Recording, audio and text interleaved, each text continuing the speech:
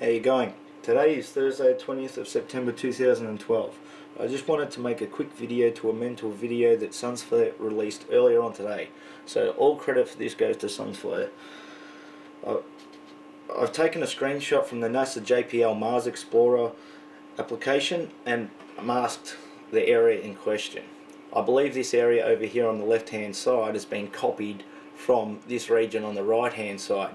So what I've done is create this mask on the left hand side with a pink border to define the border area, and copied this image and superimposed it onto the right hand side. That's where you can see this masked area at the moment.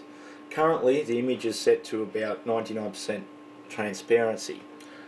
As you can see, I'll just step it down a bit by bit and you can see that left hand image starting to bleed through.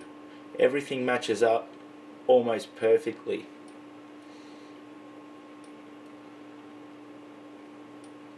The image may have been rotated by a few degrees,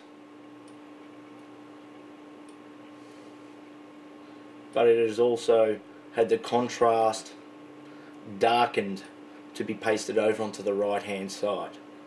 But I think you can clearly see from this that there is definite image manipulation still going on at NASA. So NASA, i.e. never a straight answer, just cut the crap and tell us what's really going on. Peace out.